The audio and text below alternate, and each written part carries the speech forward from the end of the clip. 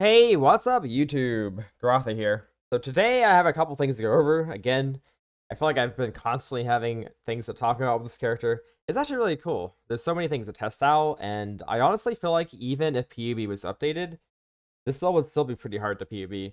And I actually enjoy like just playing the game and actually learning things in the game. To be honest, I kind of prefer this over PUBing things even. It's just a lot more interesting to explore different skills and to see what works and what doesn't work versus just looking at numbers in a spreadsheet, basically. But anyways, let's get into it. So what has changed today? I have been testing GMP versus greater volley. GMP is interesting.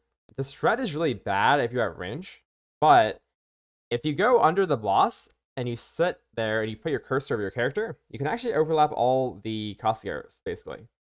So if you're quite tanky and you can face tank everything, it might be worth switching to GMP. At least visually, it seems like all of the projectiles overlap.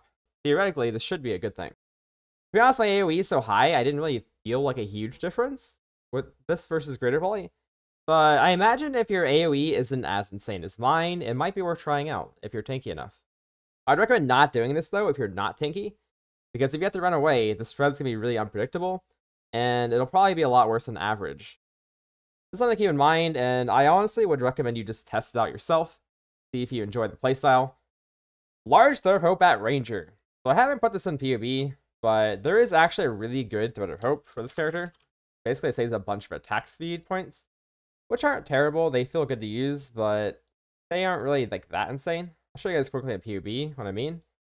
So this would save you points here, save you Pierce nodes, save you more attack speed over here, attack speed here, save you some suppression here, though the move speed's nice, so I'm not sure if I would do that or not. But basically, you save a ton of points getting... You get piercing shots, you get multi-shot, you get massive Fletcher, you even get primal force, which actually works for a build, and one with nature, and acid with eel. So like, there's so many like really good points. You may even take perfectionist. Basically, if you have access to a large set of hope, I would probably recommend getting it. It's really nice. The reason I haven't gotten it myself is I actually haven't seen one pop up on Hardcore Trade yet. Might have to divine one myself or just farm it myself, but yeah, you should keep an eye out for that. The gyms. So you might be asking me why I'm using like 5 different gyms in the PoB. I've been testing out new gyms and the different Manaforged steps to see what feels the best. And I have to say, I think I found a winner. Lightning Arrow, unsurprisingly, feels really good for clear speed. I put Lightning Arrow in with we just have a 6-link here with 3 Manaforged arrows. And this feels a lot better for mapping. Just having Lightning Arrow there, it's really noticeable in terms of clear speed. Lightning Arrow just hits so many targets now, it's really good.